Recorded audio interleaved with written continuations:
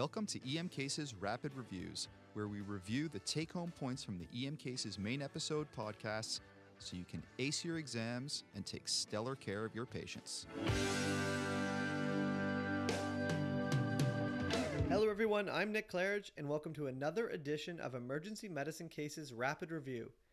In this video, we're going to take a look at a common presenting complaint, vaginal bleeding in early pregnancy, and give you some pearls and pitfalls to help you out with your next patient.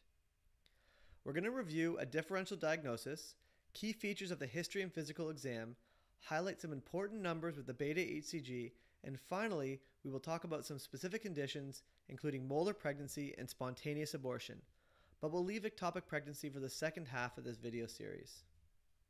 Let's start with a case. You have a G1 P0 at 6 weeks coming in with vaginal bleeding. Really common, right?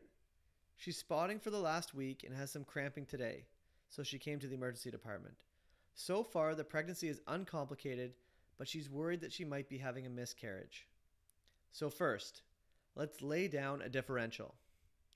We're emergency physicians, so obviously intuitively, we all think about ectopic pregnancy, and we probably should because it carries a 10% mortality risk. The other diagnosis that quickly comes to mind is spontaneous abortion, and this is what most patients are going to be worried about. Another you have to consider is anembryonic pregnancy, formerly known as blighted ovum. And this is where you have a gestational sac, but no fetal pole or visible yolk sac. There's also non-obstetrical causes, such as vaginal lacerations, neoplastic polyps, or fibroids. And finally, one that is difficult to remember is gestational trophoblastic disease, or molar pregnancy. Knowing this differential, there are some key elements of the history and physical that we have to hit.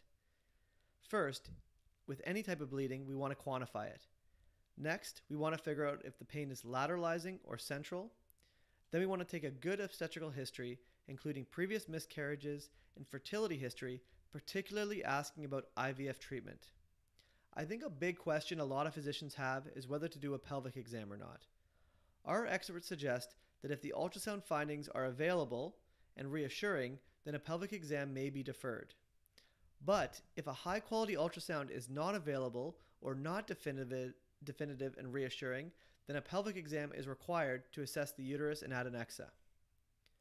I think we all know to order a beta HCG, but it's important to stress that all women of childbearing age should get this test, regardless if the history suggests of a possible pregnancy, and even in patients who have a tubal ligation.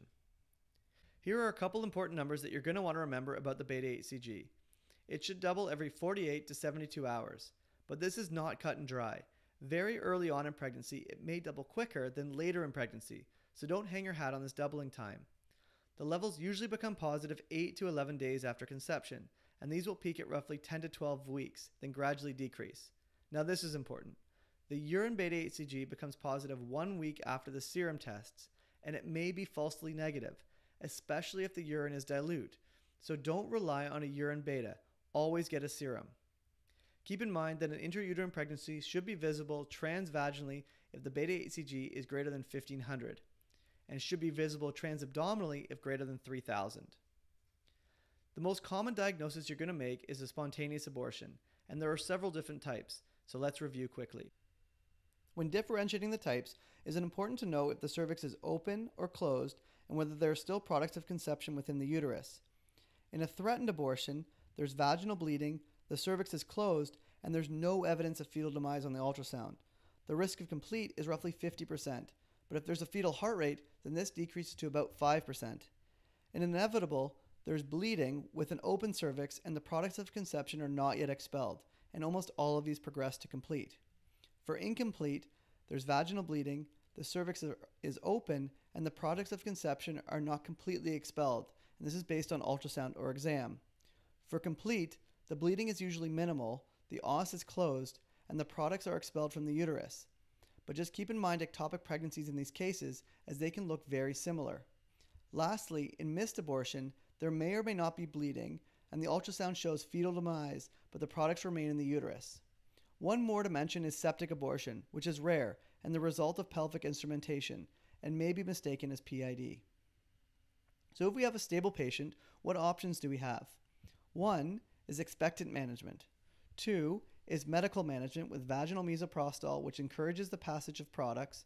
And finally, there's surgical management, which is a DNC. A huge component of this is addressing psychological concerns.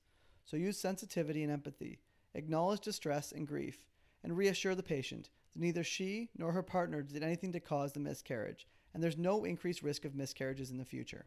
What if they're unstable? Always go back to the ABCs, get the patient to the recess room, attach them to the monitor, get vascular access, and give IV fluids, and anticipate the need for uncross-matched O-negative blood. Remember to place a Foley catheter and get on the phone with your local obstetrician. But that's not all. You can also give transexamic acid, and if you need to, oxytocin.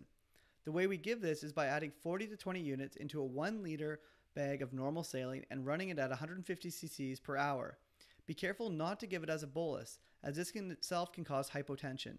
And if you have to give a bolus of fluids, make sure you use a different normal saline bag.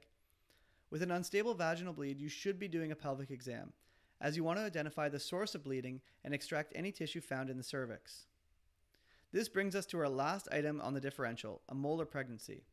So what is a molar pregnancy? Well, these are tumors that arise from fertilization of the ovum and an overproliferation of trophoblastic tissue. This usually presents as vaginal bleeding and an ultrasound that shows this snowstorm appearance. But remember, an ultrasound is not sensitive for a molar pregnancy in the first trimester. And interestingly, patients may present with preeclampsia or hyperthyroid symptoms due to the very high beta-HCG. So if you see a beta-HCG in the first trimester over 100,000, you should think about it. Another pearl is that due to the generation of reactive cysts, they can also present with ovarian torsion. The treatment for molar pregnancy is surgical and includes a workup for metastatic disease. So to recap, remember to go through a differential, keep in mind the key points on history and physical. For a beta, always get a serum, don't rely on a urine. If you're diagnosing a complete abortion, keep in mind an ectopic pregnancy, and think about molar pregnancy with a very high beta-HCG. Thanks everyone for listening, and see you again next time where we'll review ectopic pregnancy.